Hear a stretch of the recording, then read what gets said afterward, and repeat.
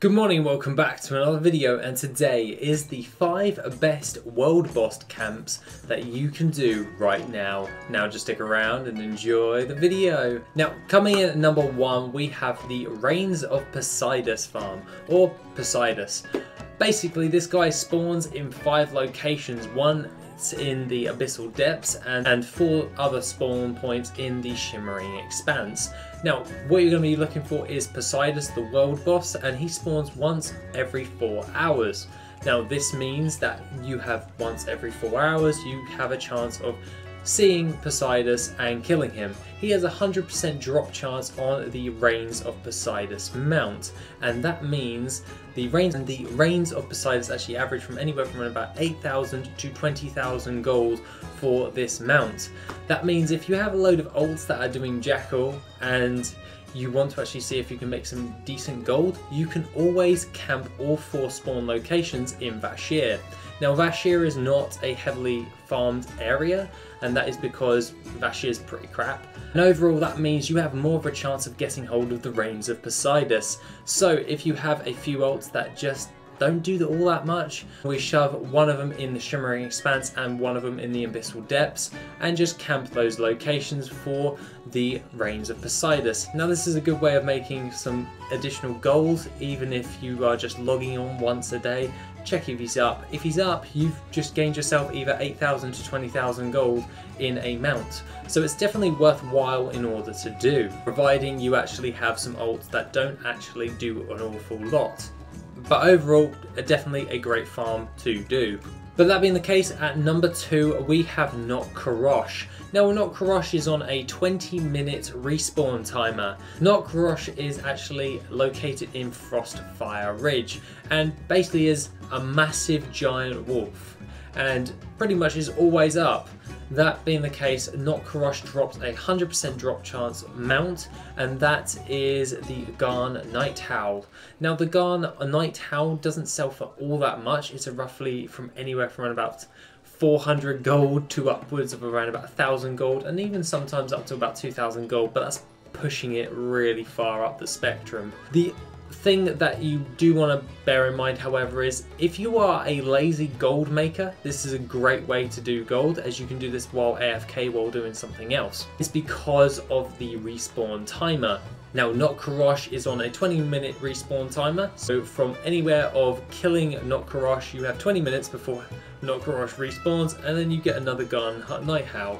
This is a great way because you can actually get 3 of these in an hour, and that means that you are going to be able to get a hold of 3 every hour, which equals in anywhere from around about 1,500 gold worth all the way up to 3,000 gold worth, and sometimes if we're pushing the spectrum 6,000 gold. But overall, not really an awesome gold per hour for this farm, but however the mount does sell. The next thing is you can do this pretty much AFK, so you can go off and do something else for 20 minutes, come back, see if he's up. It's one of those ones where, oh, I'll just see if Not Karosh is up and then just kill it, and then just see how many you can gather just by logging in every hour or something, or every 20 minutes. Depends on how frequently you want to actually farm this guy up, because every time you come in, if it's up, you kill it, you've got a mount instant that you can sell on the auction house, and it's quite a great way in order to make some lazy gold, as if you don't have time to do an awful lot, if you're just doing your professions, you can just log in, kill, got your Garn Night Howl. It's a simple and effective farm for just a standard mount that you can sell on the auction house. Coming in at number 3 we have Doom Lord Kazakh, and this one is the Kazakh in Outland, so in Hellfire Peninsula, and this is at the Throne of Kil'jaeden. Now this is commonly used as the Primal Fire farm, but you can also camp this area for Kazakh. Now Kazakh will actually spawn in this location and overall drops some really sought after transmog items. This is why he is such a great world boss. and that is because he drops things like the Hope Ender, and these transmog items can sell from anywhere from about 10,000 gold all the way up to like 50k. It's like stupid money gold for these transmog items. Now bear in mind that these transmog items will take quite a while in order to sell, but at the end of the day, transmog does sell, it just takes a while for them to sell. So if you wanted to spawn, if you wanted to camp this world boss, I would highly recommend this above all of the others, as overall this will bring you in more gold in the long run as opposed to the short term than with the other two we've just previously mentioned. Now coming out at number 4 we have Gar, and that is basically a earth elemental that is located in Mount Haijiao. Now he is a Cataclysm world boss, and primarily most of the Cataclysm world bosses have a chance of dropping some really nice transmog items. Now granted, these ones don't sell for all that much gold, but over time this actually does add up quite a lot. But what you're really looking for, as they are on a 4-hour respawn timer, is making sure that you actually farm this guy either on a tailor or a jewel crafter. Why? This is because the world bosses have a chance of dropping the High Society top hat recipe and also the rhinestone sunglasses recipe. Now these recipes can be learned, and then you can craft these 2 transmog items which you can sell in the auction house. Now the High Society top hat and the rhinestone sunglasses are actually got a high amount of gold value towards them because these recipes are so hard to get.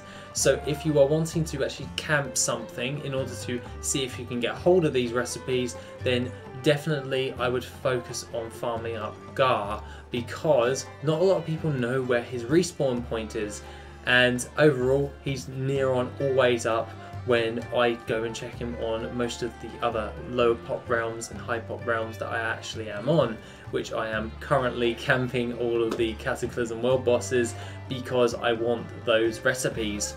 Now aside from all of that, the other thing of note is you do get at least around about 200 raw gold when you actually kill him. So every 4 hours you get an additional bit of raw gold, some transmog items, maybe a gem recipe, and the chance of getting hold of the rhinestone sunglasses or the High Society top hat recipes, and overall is a brilliant way in order to maximize the amount of time that you're spending, as you could just do a farm for a few hours and then you could just log in, kill him, and then just log back out. It's really that simple in order to do. Now last on our list is Doombringer, and he is located in Shadowmoon Valley, Outland. Now he is another world boss from Outland, and basically he drops a load of other transmog items in which you can actually farm up. Now this guy is more heavily killed than Doom Lord Kazakh. That is because a lot of people go over to the Black Temple in order to try and get hold of the blades of Azzinoth, and at the end of the day Doombringer is usually up outside of the Black Temple, so he's not hard to miss. He's a huge Fel Reaver type thing, and pretty much just drops some amazing different pieces of transmog, which you could also camp this with Doomlord Kazakh. So at the end of the day you could just do a simple little flight route, see if they both up, and that is it. But at the end of the day, that is pretty much the 5 best world boss camps that you can do right now. Have an awesome rest of the day, and I shall see you in the next video, which will be tomorrow.